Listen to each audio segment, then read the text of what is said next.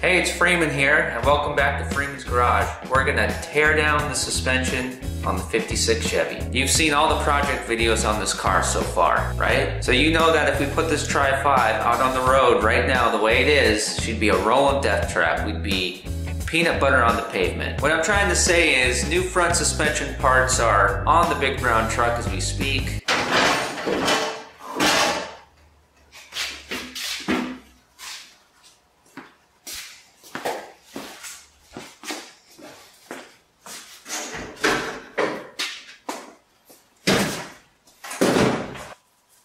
The very first thing we're going to do is spray everything down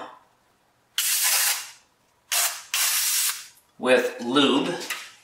I'm talking everything on both sides.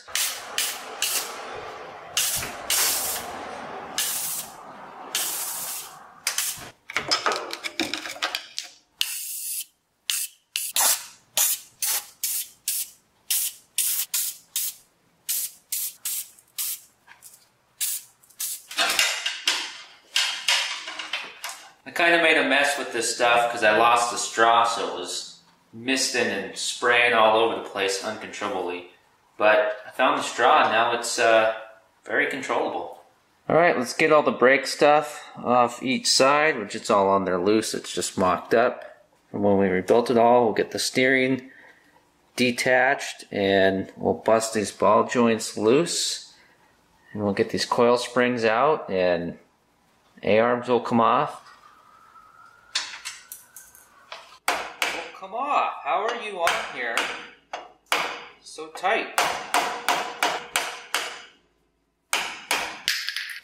Thank you for your cooperation.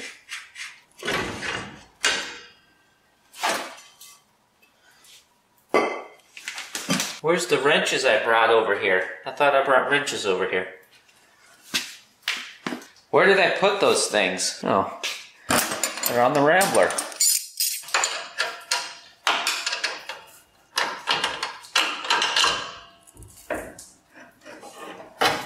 Actually, I need you back here. I'm going to put your hardware back on you so you don't boogie away.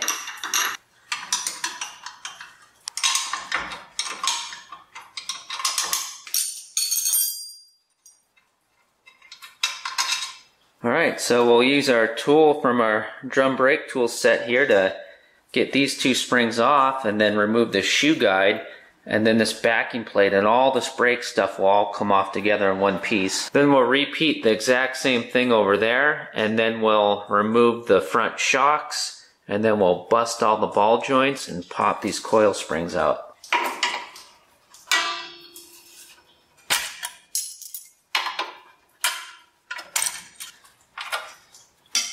It's easy when you got the right tools, and this shouldn't be in here tight.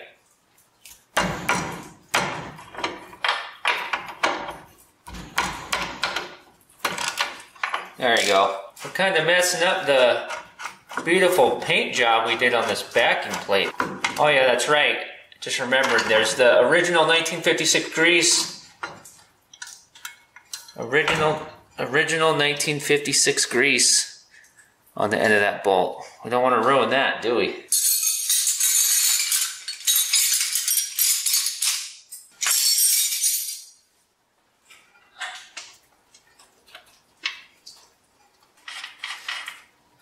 Again, none of this brake stuff up front here is on super tight. It's all mocked up from the videos where we rebuilt everything, because I knew that we were going to be taking everything apart a few times. It'd be nice if we didn't have to take anything apart more than once, which we could do it that way, but I don't know, just kind of how I planned this one out.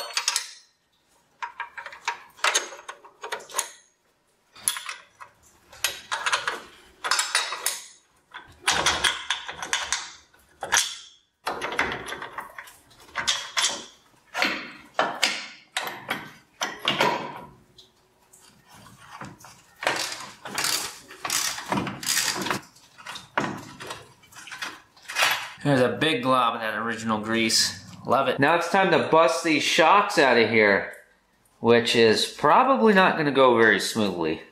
The challenge is not the fact that the shocks are inside the coil springs. That's not a big deal. The challenge is the rusty hardware, which is why we pre-soaked everything. There's 2 bolts on the bottom of each shock, and then just 1 nut up on top. And there's a lot more thread showing over here on the driver's side.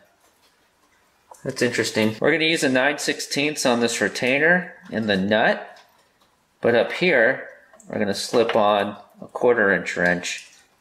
And I did originally, wow, I dropped that one too and it went out the door. I was going to say I originally grabbed a longer 1/4" wrench off of the pegboard above the toolbox, but I dropped it and it fell behind the toolbox, and there's a whole bunch of engine hoist and stuff in front of the I can't.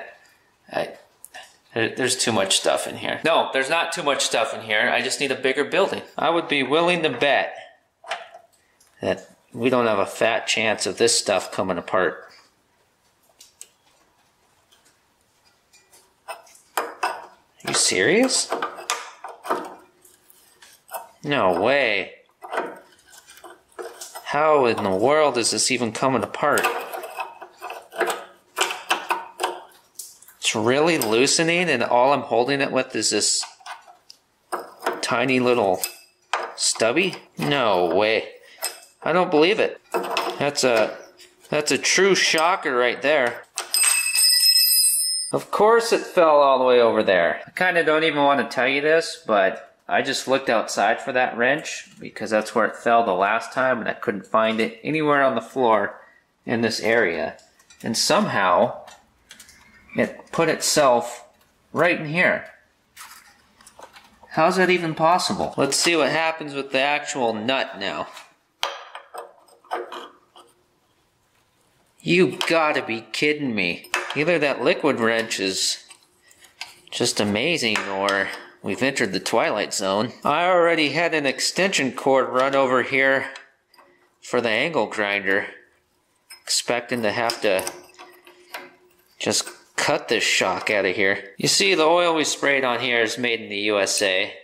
This wrench was forged in the USA. So was this one. And all of this was made in the USA. I think it's just a winning combination. Put that there so we can lose it. Possum on the gum bush. I'm a WD guy through and through, but for a while now I've been playing around with the old liquid wrench, trusted since 1941, and they guaranteed that it would cut the rust. Fan-damn-tastic, and it even says it's made in the USA. Another tool for the arsenal. Now for the bottom 2 bolts, there's no nut. Well, there's a square nut. Looks like it's welded into the coil bucket. So we won't need a wrench or anything in here, just on the bottom. Let's see if we can bust it loose with just a regular sized wrench here. It looks like 1/2 inch, and it is. It feels like it wants to move. Yeah, it is moving a little. We'll grab a breaker bar though. We don't want to end up with stoop shoulder. Alright, we got a good old American-made 6-point socket on here. Craftsman. And then we got a GM Performance Parts breaker bar. I don't know if they even make these anymore. I don't even know where I got it. I've probably bought it at a swap meet a long time ago. Oh yeah, it's coming out like nothing. Alright, let's see how the second one goes. Beautiful. We could have shocks in here from the 70s. You never know, it could be this could be a pleasure ride. I'm just being kind of careful here. I don't want to strip out the threads in the control arm here. So we'll put a little bit more lube ski just to go easy on those threads. There we go. Got the other bolt out. The shock's about to fall out now.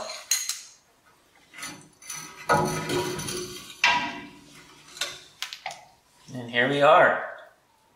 The teeny tiny little shock that was in here. Super Ride, Delco Products, Dayton, Ohio. Just like our wheel cylinders. Let's see if we can't find a year on this. 5557920. It's got oil in it.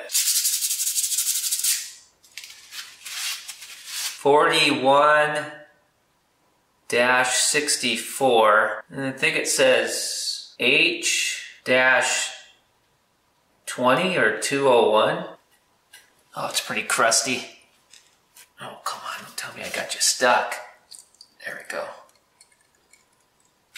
She doesn't leak though. Oh, well, maybe.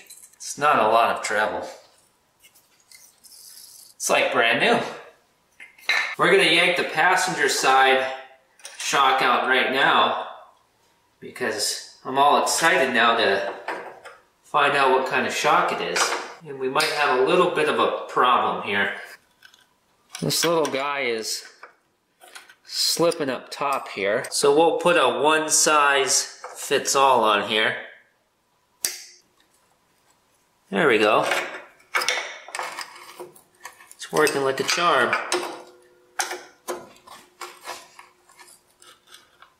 Uh-oh. Oh, she's starting to kind of strip out on us. Go a little bit tighter. Yeah, okay, this might be an issue.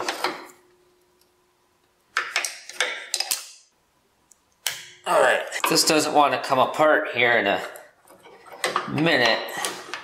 We're going to have to ice this operation and just cut it off. This one here that looks like a porpoise has wider, flatter jaws. Try this one. Although it's got a shorter handle, so less leverage.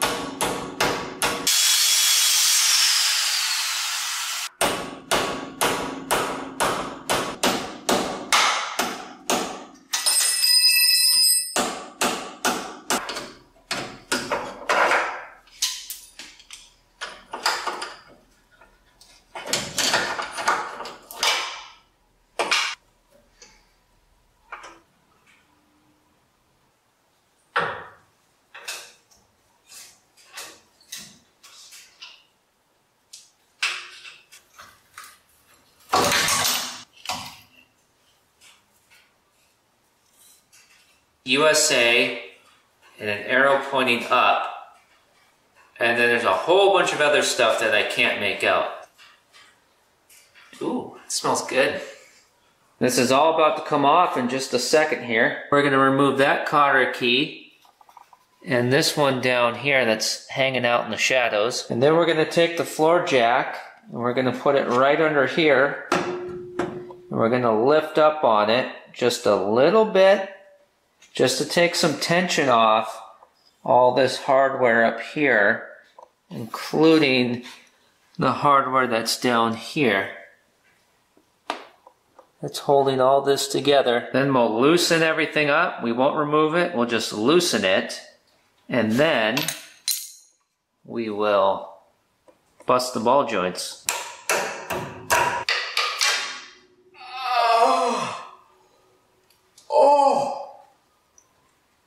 Ooh, that's gonna be bleeding. Thank you.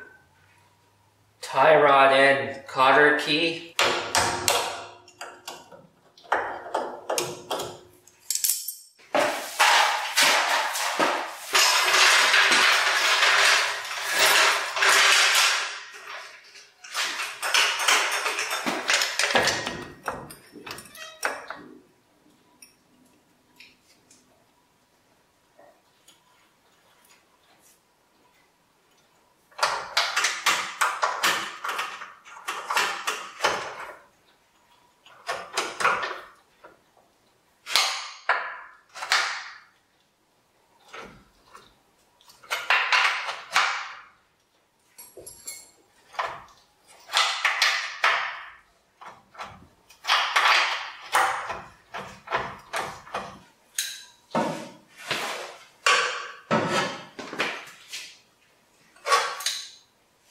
We're about to loosen these nuts up from the bottom. Here's what they look like up on top.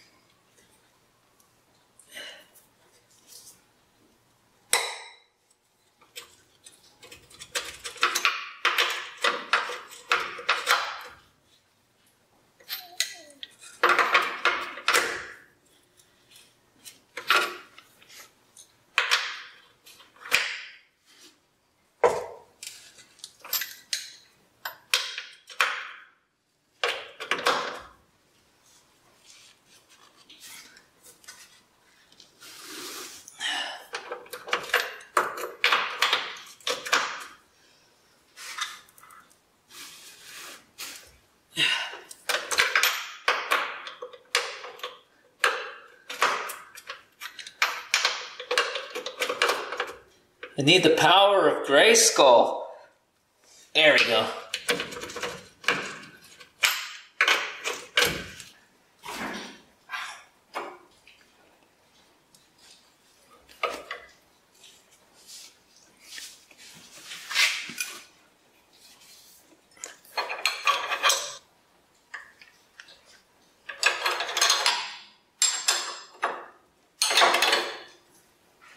Back the nuts off a little bit. That way when we separate the spindle from the ball joints, it doesn't take off like Parnelli Jones. It'll get caught on the nut that's hanging here. Won't be able to go any further. Let's lower the jack right now and see if when the spring pushes the upper and lower A-arms apart from each other, if it will separate the ball joints from the spindle. Namely the upper ball joint. It probably won't, but it might, and if it doesn't, then we get to hit something with a hammer. Alright, let me know if things start going catastrophically wrong. If they do and you don't say anything, it's your fault.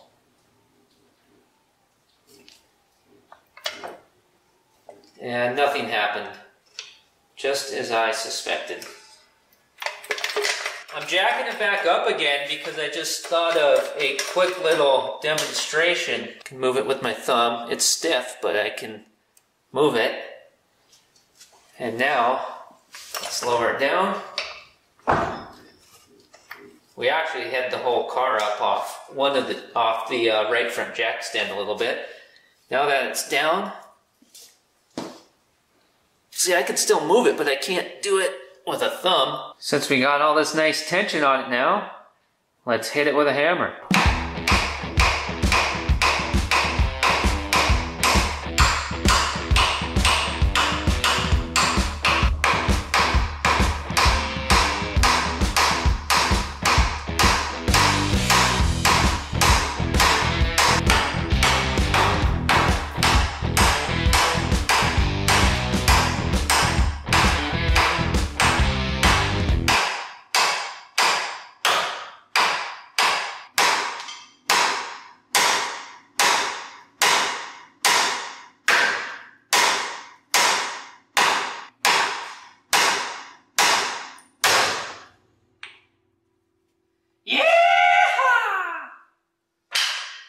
Alright, so now, here's where we jack it back up again. And take the tension off. And I'll take this nut up here off. And then, we'll let the thing down. Where's the 3/4 inch wrench? Where are you? There you are, buddy. And then,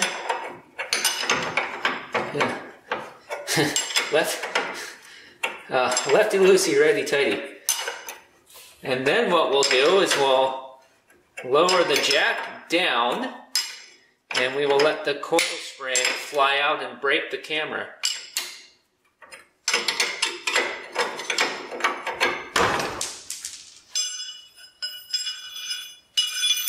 Alright, here we go.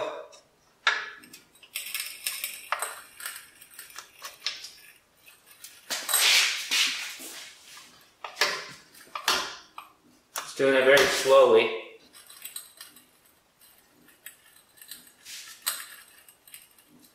Boy, that spring actually does have some tension on it. Kind of makes me want to jack it back up again. I think we'll be fine.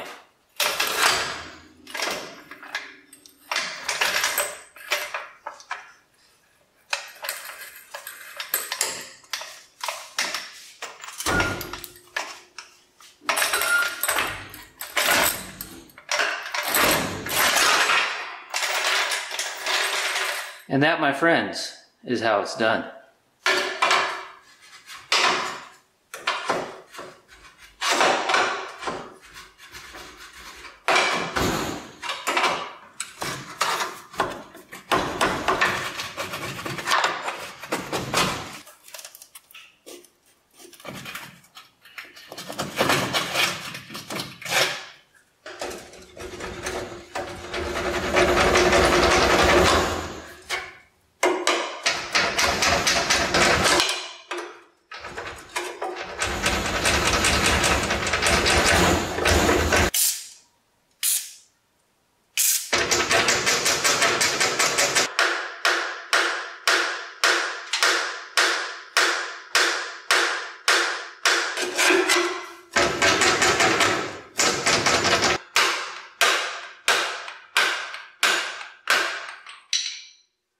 This is unbelievable. This is as believable as a Mexican egg roll.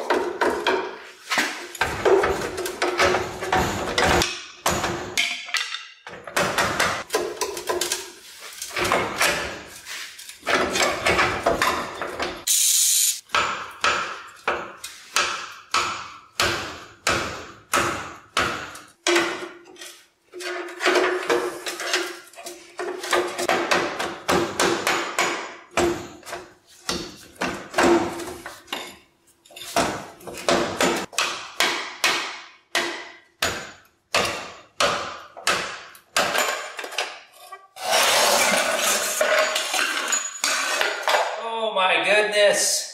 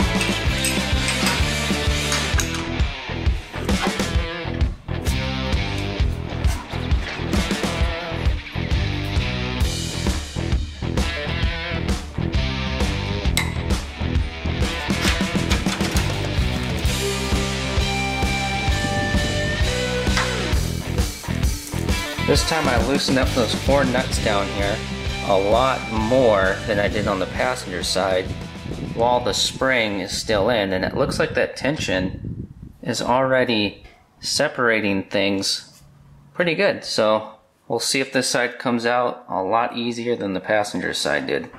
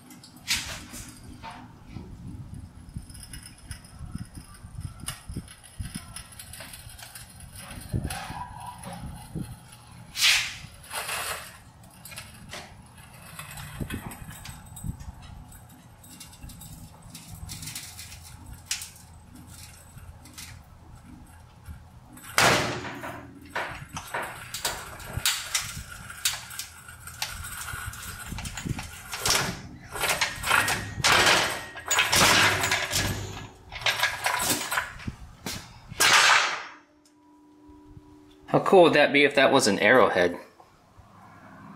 Is it a hide scraper? Looks more like somebody ran over Mom's pottery in the yard.